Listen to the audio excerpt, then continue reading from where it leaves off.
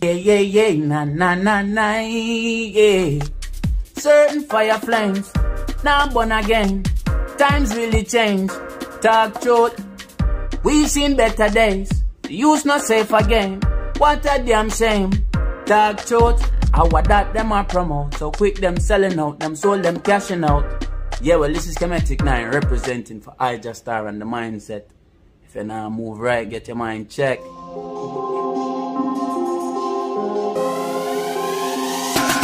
Yard slang. Wait there. Somebody say something about Jamaican Pt1 style and fashion. Yes, to Ras. Me a search the other day online and buck up on a new, authentic Jamaican clothing brand. Wagwan are the latest and newest one. In a t-shirt, hoodie, slippers and woman's bag. And a whole heap of other things I may not even mention. Search online for more information. Yard slang. Hit them with a bang.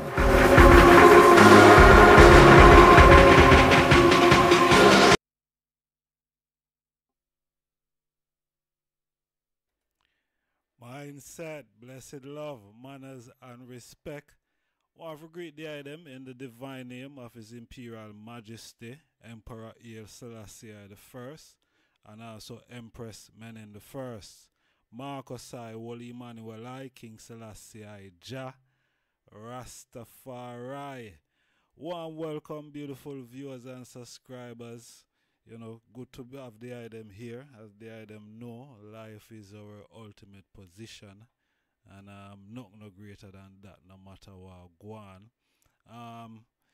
Today I've got a special guest on the platform. You know, a guest that is absolutely no stranger to the platform. A guest that I look up to. You know, an individual that I have a lot of love and respect for. Is an individual, is an empress from the Ethiopian Africa Black International Congress, is an empress of the Woman Freedom Liberation League scene.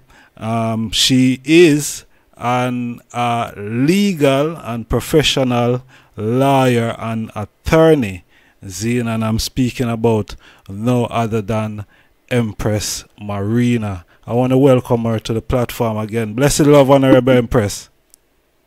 Majesty, my Lord, blessed love. Honorable. Great to have the eye here, Honorable. How's the eye? My Lord, I'm doing very well, thanks. Beautiful, beautiful. Give thanks to life. Yes, I know it's the family.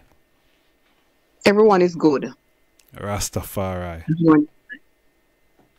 Yes, I. All right.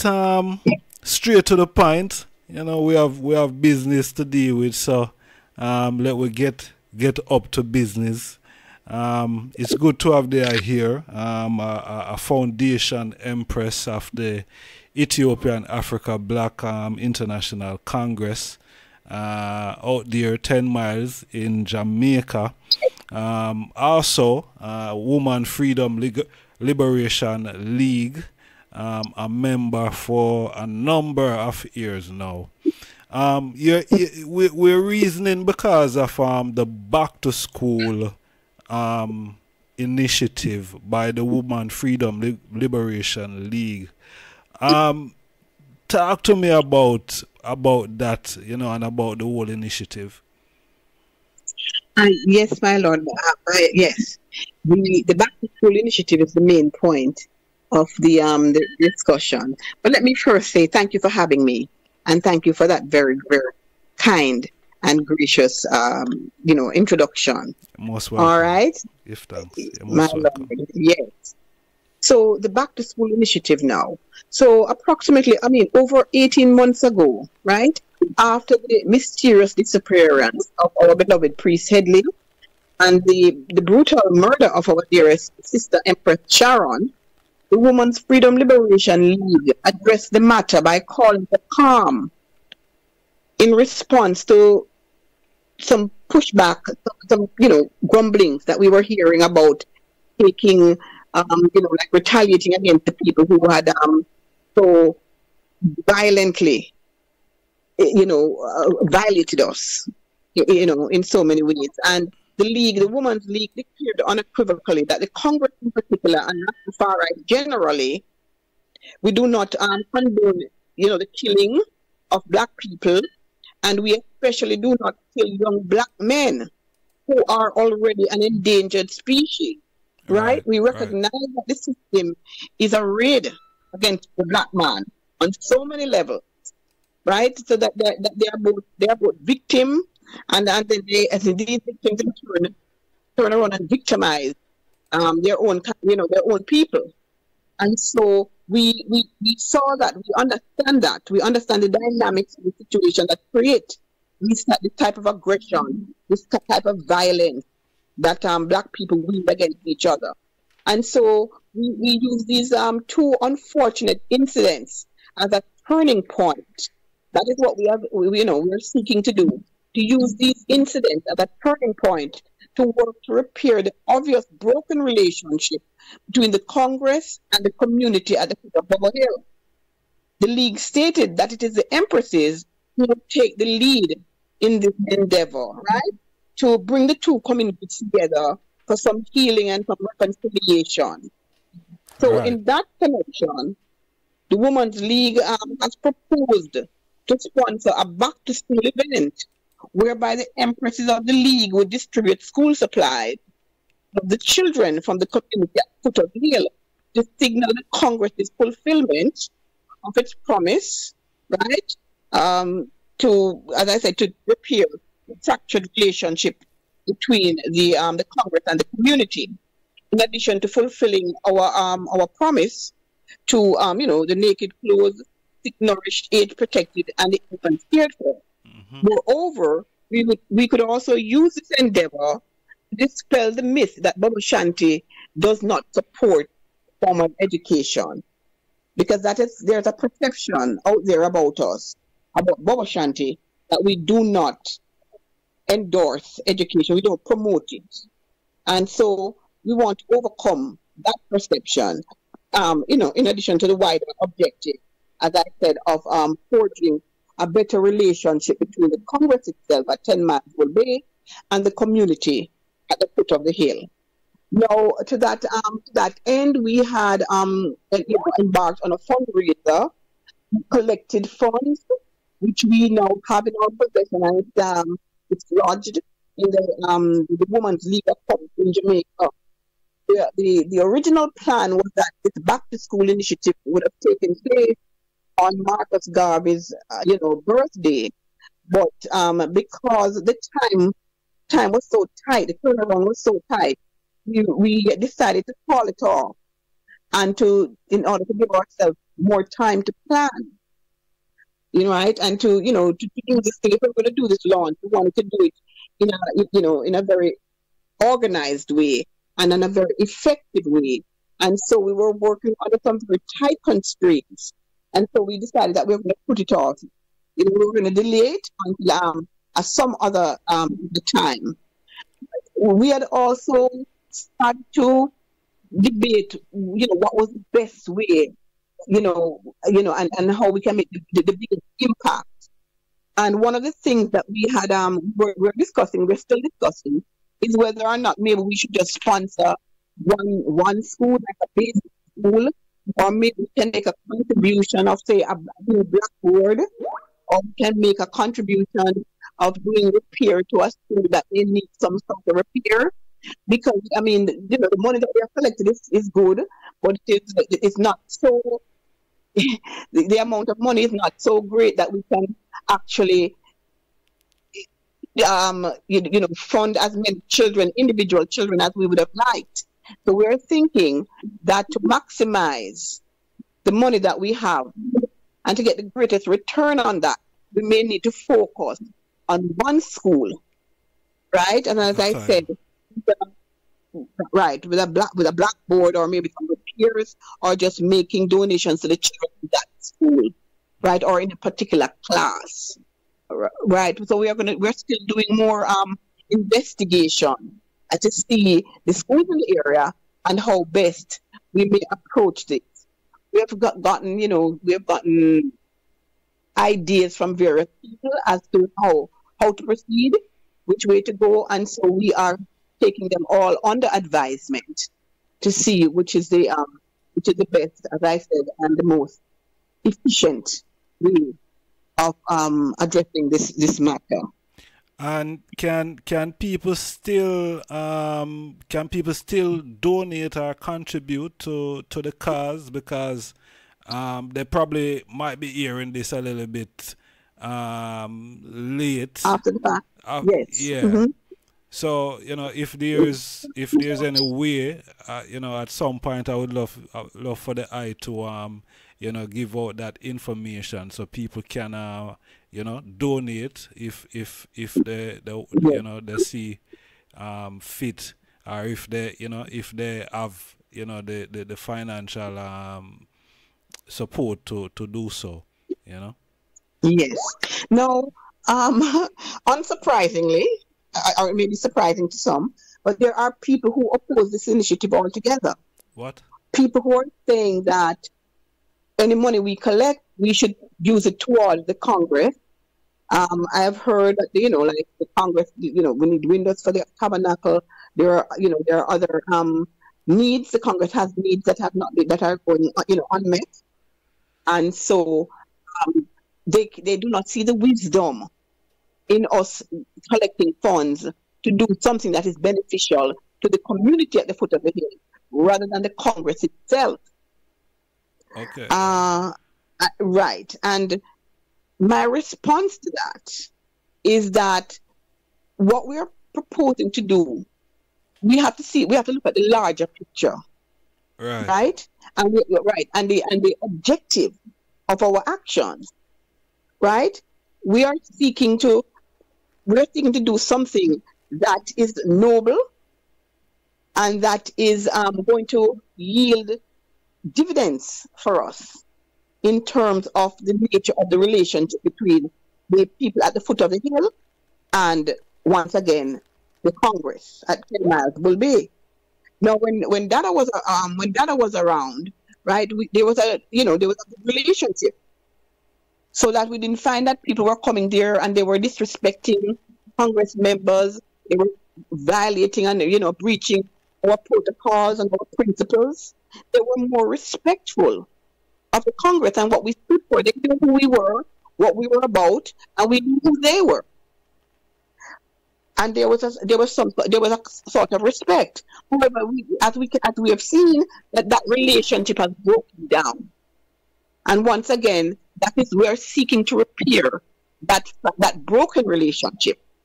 We're seeking to get back to the place where they have a healthy amount of respect for us, a little, and they do not violate us in certain ways.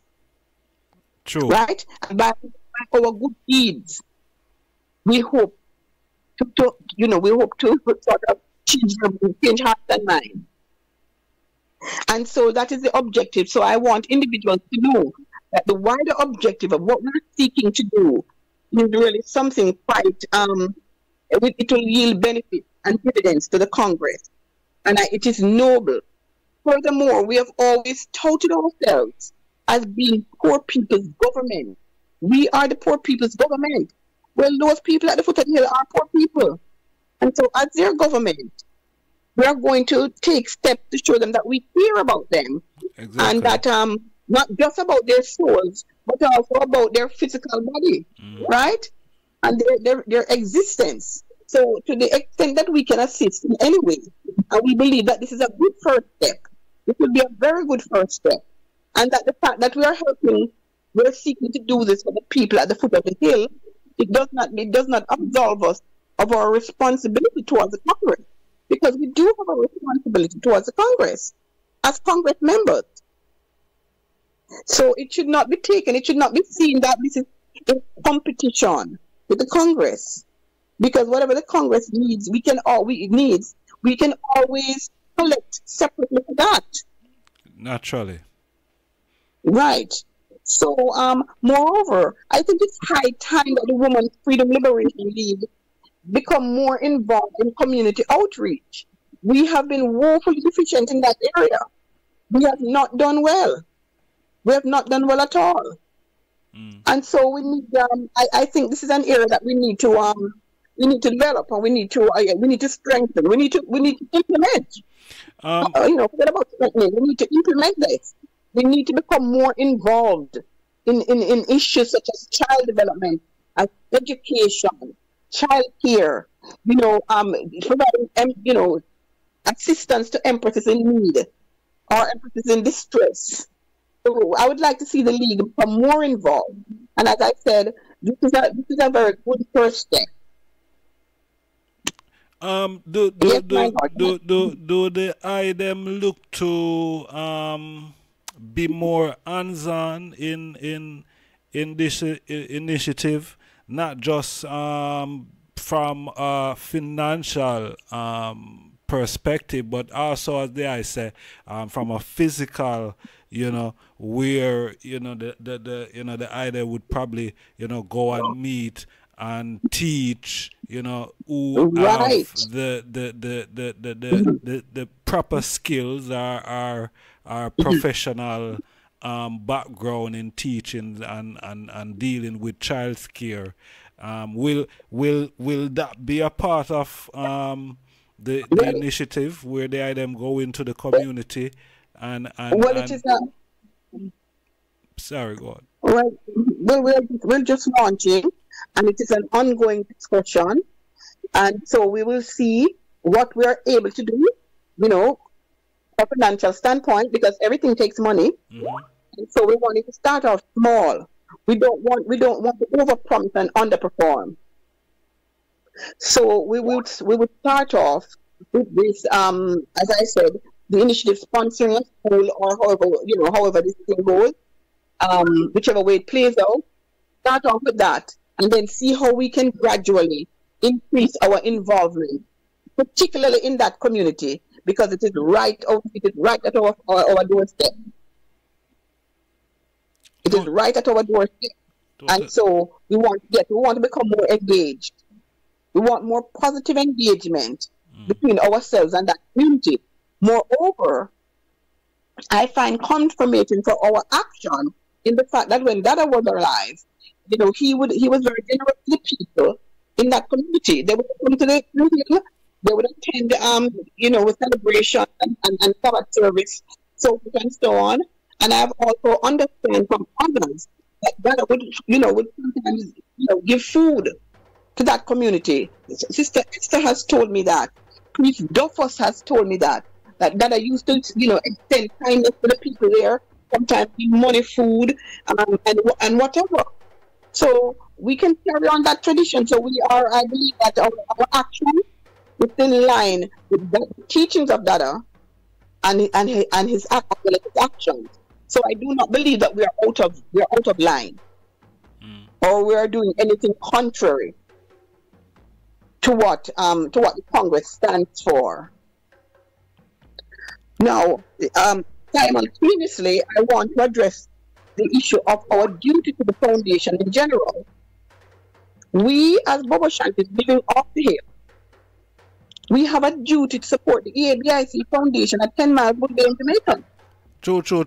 I totally agree, but let me ask you the question, Honorable Empress. Yes. Other than just addressing it like that, please allow me to. Because the foundation seems to get overlooked more while, when you look upon it, it like things discontinued certain way. It doesn't get the support that it's supposed to get on an international level, and it's more than just a local thing to Jamaica. It's a international thing. Are we fulfilling our duties as the I was alluding to a while ago? Absolutely not. We are in breach. We are in violation of our duties to the foundation. And you and I speak, we speak, often enough. And you know that I have expressed this point of view to you. that we have a duty to support the EABIC. 10 miles will be in Jamaica because this location remains our official headquarters where we receive international guests from all over the world. It is where school groups, scholars, researchers, documentarians, filmmakers, this is where they go when they want to learn more about Bobo Shanti culture. It is the address that is listed on our letterhead. Therefore, we have a duty to keep up the premises as well as to provide for the ones who are living on the hill, because they are fulfilling a vital, very vital part of the Bobo Shanti culture. They have roll call, they have they have Psalms reading 3 times a day. They keep the Sabbath service going. These are the people who are fighting the spiritual fight on a daily basis that empowers you and me, right? It empowers us to go out and do what we have to do. So therefore, we cannot neglect the soldiers fighting the spiritual war. I am telling you, it remains a shame on Bobo Shanti that we are not supporting our Congress, that we are not supporting the people living on the foundation.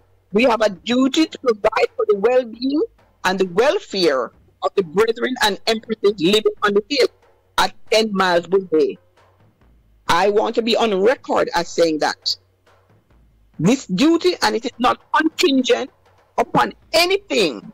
Oh, I have spoken to brethren about it, and they said to me, oh, but you're not behaving. The people on the hill are misbehaving. You're not living up to principle. Really? Really? Because a lot of us out here not living up to principle. I thought we still deserve to eat. True. Right. So you're right. Your right to eat should not be contingent upon whether or not you are living up to principle. Or not. Right. It is good that you should live up to principle. And particularly if you're living on the foundation, because you're there to defend the principle. We would like you to live up to principle.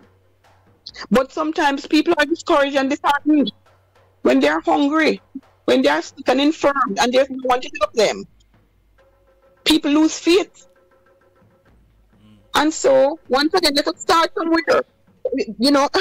Let us start somewhere. We're not going to wait for them to get holy and righteous to our standard before we feed them. Let us start feeding them and see if we don't get better results. I believe we'll get better results. Whatever duty you believe that you're shirking in, because you have these call them Monday morning quarterbacks. They can tell you the game what should have happened and what this should have happened, this not happening and all of that. But they're not there. They're not dealing with the harsh realities of life on the foundation. And so it's all well understood, a complete distance away and impose your will. But the duty we have to the foundation is absolute. And it is a crying shame if on the hill are going hungry on a daily basis. A lot of the ones living on the foundation are even elderly. And so they need more than ever. They need nutrition. Back in the day, my Lord, when we, the elders, who are elders now, when we were living on the hill back in the 1970s, 80s, and 90s, we were living for free. But it doesn't mean the living was free. Somebody else was hustling and paying for us to live. Yeah. The money that was earned from the broom and the mat making could not sustain, couldn't do all of the things that needed to be done. Couldn't feed all of those brethren and empresses and children living on the foundation and then turn around again and the office work. You understand? To buy ink for the typewriter, to buy paper, to send out, all of the printing, sending people out on delegation, all of this takes money. So we need to stop behaving like children, like we don't know that it takes money to run a government. All right, it's good that you touched that important point there. Government and money, see, but the government, how important it is. I don't want to stray from the point, but I think it correlates with what the I is saying. How important it is now, because then I would have think that we would have the government or the parliament in place operating as how it should be. Does the government not functioning as how it should have any impact on what they are saying right now? Right. Admittedly, the government is not functioning the way it ought to function. But maybe it is not functioning because we are not supporting it. Maybe because we are not supporting it in the way we ought to. That is why it is not functioning. Once again, when we lived on the foundation, there were brethren like Prince Aikil, Prince Diego, and others who were out there hustling and sending money to the Congress for the running and the operation of the Congress, including the government. You understand?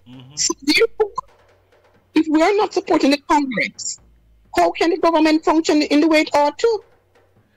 Yes, yeah, because it's important to know, because as I said earlier, is us Boboshan to say we're a poor people government. So Right. I and I who make up the congregation of the Congress should have that art, because is the congregation first, is the government then, in that sense, is the people. Right. You know? Right. Right. So as I said, we have people who are there holding up the order that sustains us out here to work. They're doing their part. We must do our part. And if what you can contribute, if you can't be there holding up the Sabbath order, holding up the psalm reading, you have to do something else, which is provide financial support, so that those things can get done seamlessly. We need to stop being so naive. We're people, it takes money to live. We have elders on the foundation. They need porridge. They need soup. They should be assured of at least one solid, proper meal per day, nutritious meal. People who are sick should have an expectation that some amount of help is going to come their way. And I do not understand why it is so elementary that I do not understand why it is such a hard point to make. It is our duty, it is in our creed. It is in our creed. Naked, clothed, nourished, age protected, and infant cared for. So we need to fulfill this promise. Otherwise, we are in violation of our creed. We are in breach of our duty. And let me say it a different way, maybe in a more understandable way. We're worthless. We're worthless. If we have people on the foundation going hungry, we're worthless. That is the point I'm trying to make. So at a minimum, we should be sending every one of us $10 a month. $10 per month. That's all we're asking. If you have 200 $20, send $10 a month. That is $2,000. I believe the Congress will be able to function with that, getting in that income on a regular basis. Should anyone separate and apart from anything else? All right, I'm not trying to be pessimistic or anything, but asking question that I know other people would probably ask, and accountability then, because when you see, when it comes to money, black people especially have this trust issue. We don't trust ourselves. We don't love ourselves enough to trust ourselves. And then it leads for me to ask this question now. where does the accountability comes into to all of this now? Because that I personally don't have a problem, contributing, to my government or Congress, £10 a month, to see it operate and run. But other people, when them hear $2,000 sum up, or people are gonna start query. Who I get the money? Oh, the money I spend. You have them type of people. So I'm just asking. We're talking about, right. Yes, we're talking about two different things, right? So we're talking first and foremost our duty to the Congress, right? The other issue now, which is an administrative issue, is how best to administer it, right? So the duty to contribute to the Congress is separate and apart from the administration. Yeah. You have a duty to contribute. So, if you're going to use now and say, well, I'm not sure about the administration and how the money is going to be. No. Well, you're not going to send the money. Right. That still does not absolve you of the duty. Right? We can't allow the perfect to become the enemy of the good. Right? We can't allow the possible difficulty in administering the situation to cancel out our duty to support our Congress. Now, the second thing now is, all right, when we have established that we have a duty to the Congress, and we accept that, we want to ensure now that this money gets spent in a responsible manner. So then we will set up the system by which, put someone in charge of it, 2 people, 3 people, 5 people, however, maybe 3. Too many could spoil the bride. Right? So you put 3 people in charge of it and say, listen, this is what, and we're going to continue to collect the $10 a month from everyone. But we will withhold the funds until we can get proper accounting. You understand? Yes, I. So the duty to contribute is still there. But it is now up to us to put systems in place or a process in place by which this money will go to, whomever, and it will be handled in this way or in that way. Right? And we want accountability. You understand? I mean, we don't want anyone squandering the money. But it's $10 a month. We waste $10 a month. We waste $10 a day.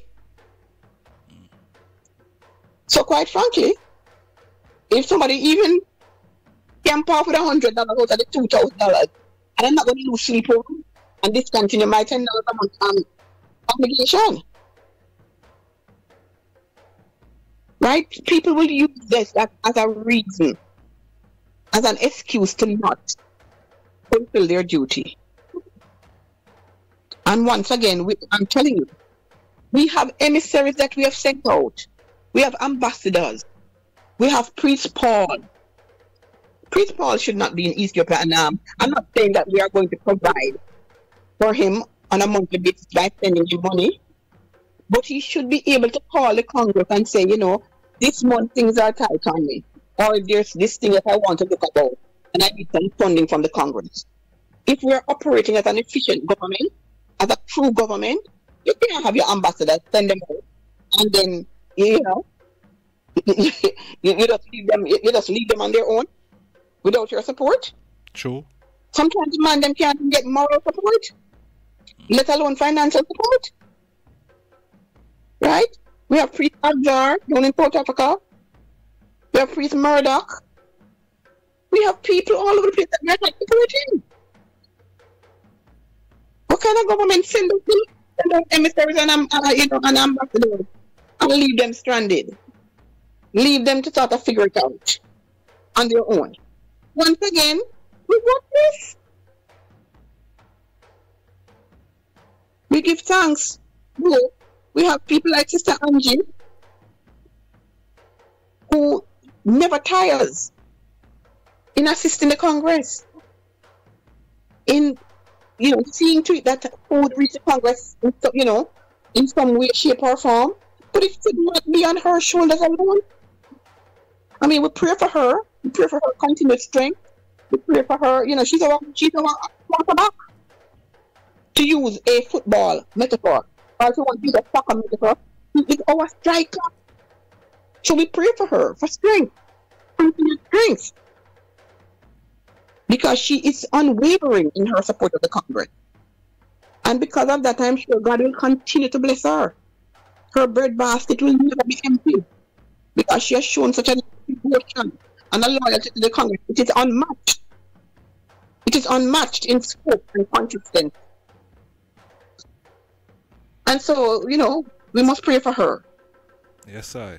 But we need to start operating like a government again, my love. And the Congress needs our support. This issue is of particular sensitivity to me, because I heard of how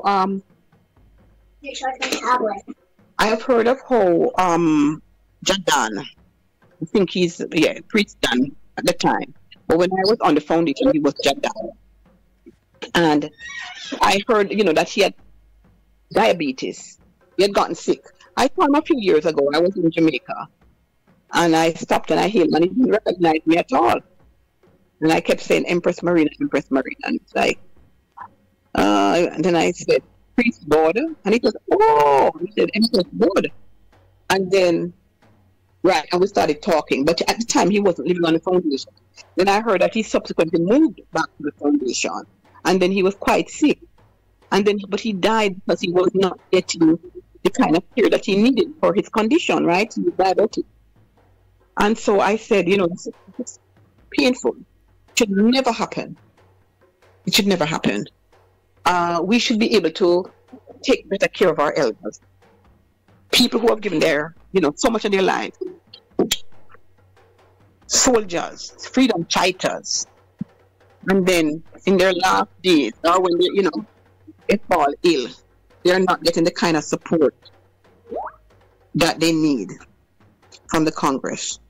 And I said, this must never happen again. This must never happen again. And so, you know, I give thanks for the Elders Council with respect to its mission to serve the elders of the Congress. No, it is a responsibility that we all bear, right?